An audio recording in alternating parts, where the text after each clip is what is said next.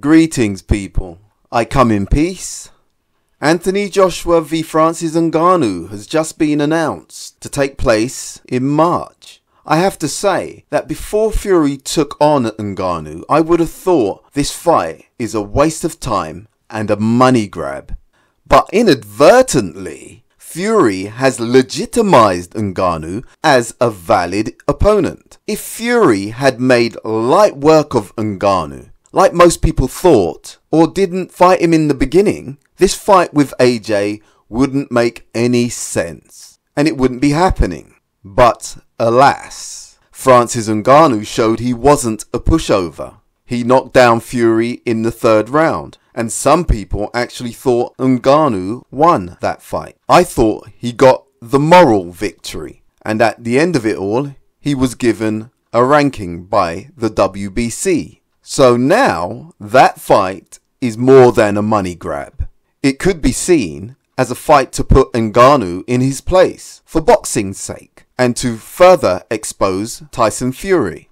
I can't help but feel that the seriousness of boxing is in jeopardy. Ngannou has leapfrogged other worthy boxers to fight one of the biggest stars in the game. AJ needs to get rid of him convincingly, restore the natural order of the sport, and proceed on the road to regaining his belts. And that might not be easy. Ngannou was on his front foot closing down Fury, so AJ will have to gain his respect early. Francis is very durable from what I've seen, so AJ must make him tentative to come forward. Give him a boxing lesson. Keep in mind, Ngannou is now very confident after his success with Fury.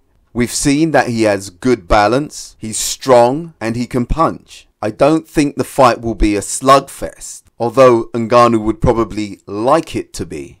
I think AJ will have to be cautious to start and sicken Francis with accurate jabs. Use speed and accuracy. Take your time and be patient. If AJ sees a chink in the armour, he'll tee off, but he must be attentive to what is coming back. I think it's an interesting outing for AJ, who wants to keep busy. So a fight like this at the start of the year is like a high-paid warm-up for things to come.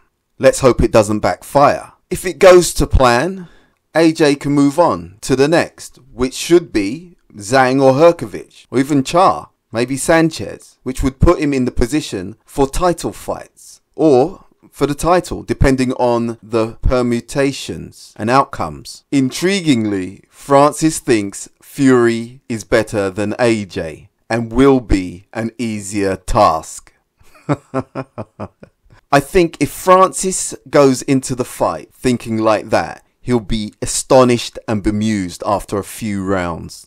I also think that if AJ knocks Ngannou out or makes it look easier than Fury, it'll be another unveiling of Fury's limitations. It's scandalous that it doesn't look like AJ and Fury are going to fight anytime soon. So defeating Fury's ex-opponents is as comparative as we are going to get for now.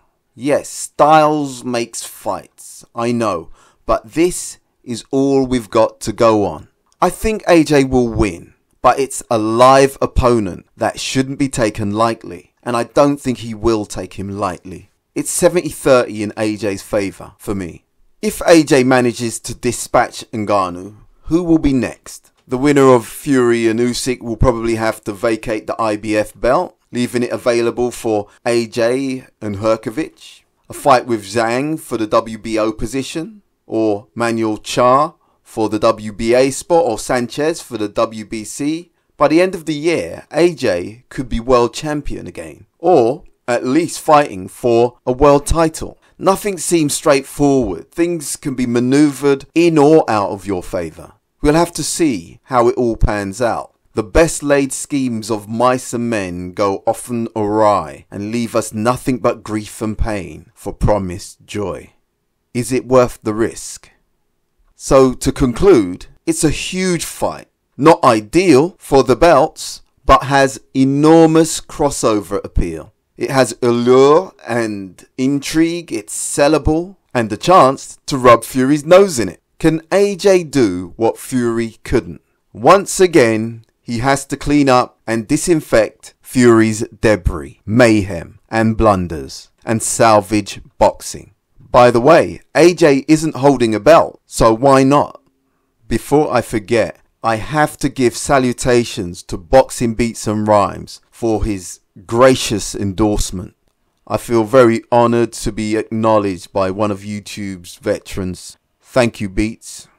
Anyway, thanks for listening, and remember, choose life. How gratifying it is to work for the betterment of mankind.